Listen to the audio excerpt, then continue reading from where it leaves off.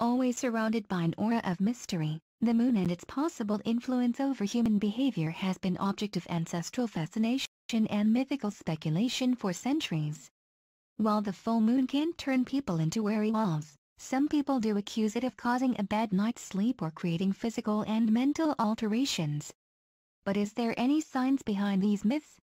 To establish if lunar phases affect humans, an international group of researchers studied children to see if their sleeping patterns changed or if there were any differences in their daily activities. The research studied a total of 5,812 children from 5 continents. The children came from a wide range of economic and socio-cultural levels, and variables such as age, sex, highest parental education, day of measurement, body mass index score, nocturnal sleep duration, level of physical activity and total sedentary time were considered. Data collection took place over 28 months, which is equivalent to the same number of lunar cycles. These were then subdivided into 3 lunar phases: full moon, half moon and new moon.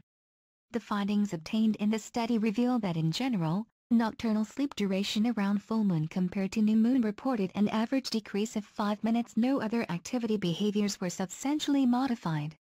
Our study provides compelling evidence that the moon does not seem to influence people's behavior, said Dr. Jean-Philippe Chaput, from the Eastern Ontario Research Institute.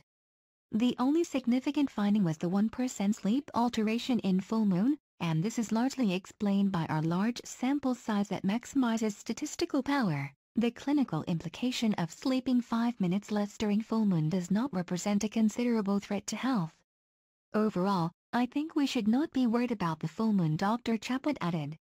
Our behaviors are largely influenced by many other factors like genes, education, income and psychosocial aspects rather than by gravitational forces, he added. While the results of this study are conclusive, controversy over the moon could result in further research to determine if our biology is in some way synchronized with the lunar cycle or if the full moon has a larger influence in people suffering mental disorders or physical ailments. Folklore and even certain instances of occupational lore suggest that mental health issues or behaviors of humans and animals are affected by lunar phases, Dr. Chaput explained.